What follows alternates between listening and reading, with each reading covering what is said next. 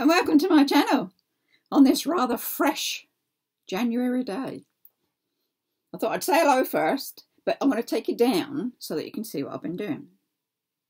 Do you remember I'd done some big panels and I said I want to make it into a book folder? Let's take you down, you can see what I'm on about then. It's much easier to show you. Here we go. It's like a traveller's notebook. All my bits on there. All my embroidery. I did actually add some more beads, or some beads, because I haven't done any beading. So I did add some little beads to that one to see what it was like. Oh, there's a bit there. What I've done, I took that sheet, sort of thing. We took that sheet and then we took the darker sheet and made that into a cover. And I also put a little bit stuck on here so that I can have a pencil in there, because I like to use pencils. Then what I did, once I'd done that, I found 2 booklets to go in. Now the booklets have got stitching on them. That's the front of this one. Bits on it.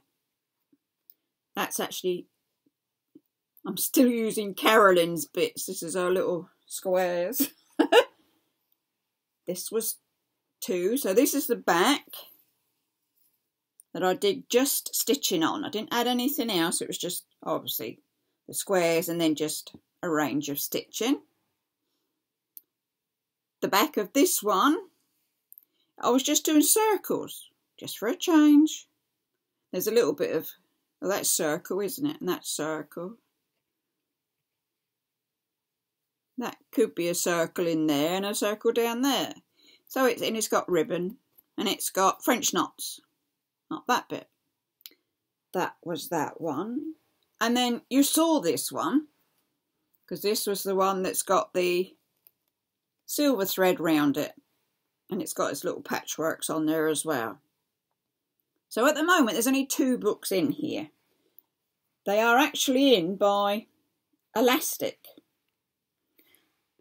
That I did, you can just about see it. I sewed a piece there, ran it round and sewed it at the top. I did that for both books. Let's have a look if you can see it. So there's the elastic, just keeping it in place. You can add as many as you want for as, you know, as thick as your cover is. I could probably get another one in there easily, because I left the bit when I was doing the cover. I put card in these bits, but then I left the edging so that you can get books in there. What do I have in them? Well, in my first one, it's actually a day page diary.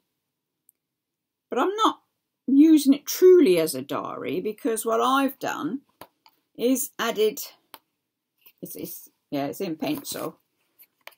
I wanted to keep an eye on what my fibromyalgia was up to. I won't show you too much because it'll just bore you senseless. So each day I'll put in the day that it corresponds with and what's been happening with my body. Where am I getting pain? How do I feel? What have I been doing? Are there any triggers? That sort of stuff. So that was book 1. In book 2, I wanted to write down all my YouTube videos. And this got crazy. Look at them. You might not be able to see them. They're in pencil. But just for instance, my first year was 2020.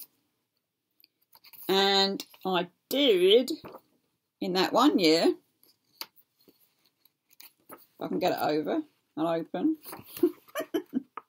Being awkward here. Oh no, we're still going. There we go.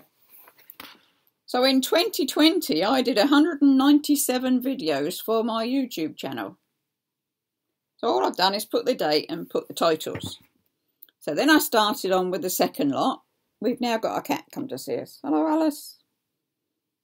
Yes? Can we assist? No? You're not staying? Okay.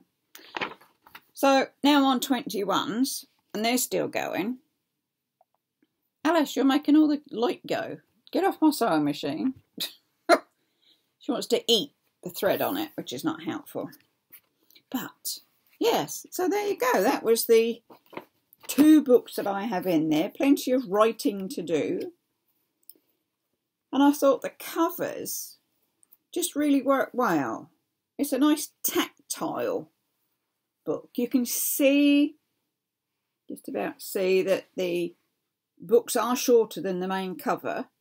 But that was because if I wanted to put tabs in there, they won't be sticking out. That was my plan there. There was a plan to it. But I liked my bits of quilting, and it's like, what can I do with it? I've got that many. Need to have something to do. But it works for me. As I say, I've got a pencil in there, which I write in pencil, obviously, in the 2 books. There you have it. One way to use your actual slow stitching, apart from pulling off bits. Still flaking. But yeah, slow stitching at its best. Make it into a book, make it into a purse, make it into a handbag, whatever you want to do with it. So there you go. I should say, on that note, do subscribe. Do give us a thumbs up and subscribe. You know what I mean. Always get them round the wrong way. And like, you know, if you like it, like it. If you want to make comments, make comments. Always ready to hear comments or suggestions. You stay safe, you take care. And it's bye-bye for now.